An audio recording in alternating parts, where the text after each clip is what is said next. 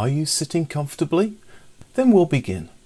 Ladybird Books traces its origins to 1867, when Henry Wills opened a bookshop in Loughborough in Leicestershire. Within a decade, he progressed to printing and publishing guidebooks and street directories. He was joined by William Hepworth in 1904, and the company traded as Wills and Hepworth. By 1914, Wills and Hepworth had published their first children's books under the Ladybird imprint.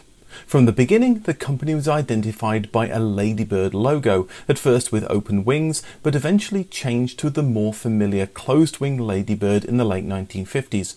The Ladybird logo has undergone several redesigns, the latest of which was launched in 2006. The pocket-sized hardback Ladybird measured roughly 4.5 by 7 inches. Early books used a standard 56-page format, chosen because a complete book could be printed on one large standard sheet of paper, a quad crown 40 inches by 30 inches, which was then folded and cut to size without waste paper. It was an economical way of producing books, enabling the books to be retailed at a low price, which for almost 30 years remained at 2 shillings and sixpence, that's 12.5 pence. The first book in the line, Bunnykin's Picnic Party, a story in verse for children with illustrations in colour, was produced in 1940. The book featured stories in verse, accompanied by full-colour illustrations. The appeal of Bunnykin, Downy Duckling and other animal characters made the book an instant success. Later series included nature books and a host of non-fiction books, including hobbies and interests, history and travel. Wills and Hepworth began trading as Ladybird Books in 1971 as a direct result of the brand recognition that their imprint had achieved in Britain. In the 1960s and 70s, the company's Keywords reading scheme, launched in 1964, was heavily used by British primary schools, using a reduced vocabulary to help children learn to read. Thousands of children, myself included, grew up on the Peter and Jane books. This series of 36 small format hardback books presented stereotype models of British family life, the innocence of Peter and Jane at play, Mum the housewife and Dad the breadwinner.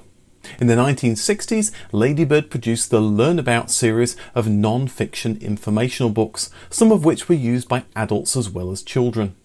An independent company for much of its life, Ladybird Books became part of the Pearson Group in 1972.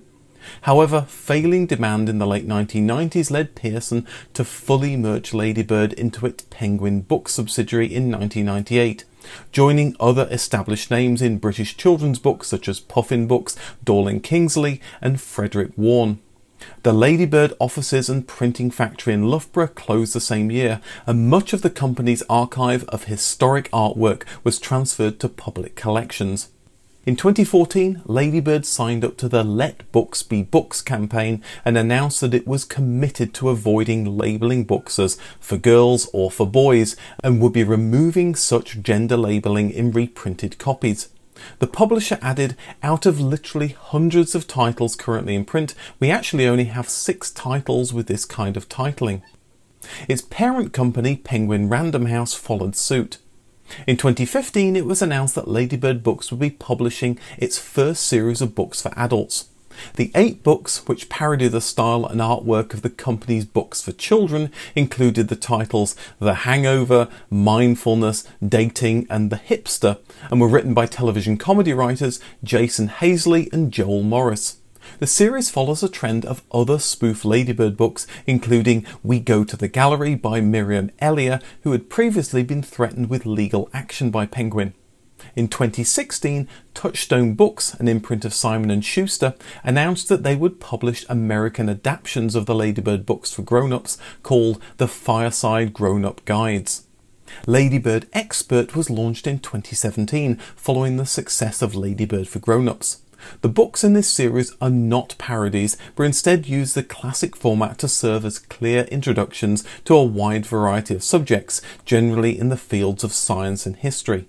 The first book published and the inspiration for the series is Climate Change by the Prince of Wales, Tony Juniper and Emily Schuckberg. 4 more titles were released that same year. The line was expanded with 15 further books in 2018 and more titles were published in 2019. A big thank you to all my patrons for supporting me. To get early advert-free access to new videos or to appear in the credits, please consider supporting me using the Patreon link below from just $1 or 80p a month, and hit that subscribe button to get notified of new videos. Thanks for watching, and see you in the next video.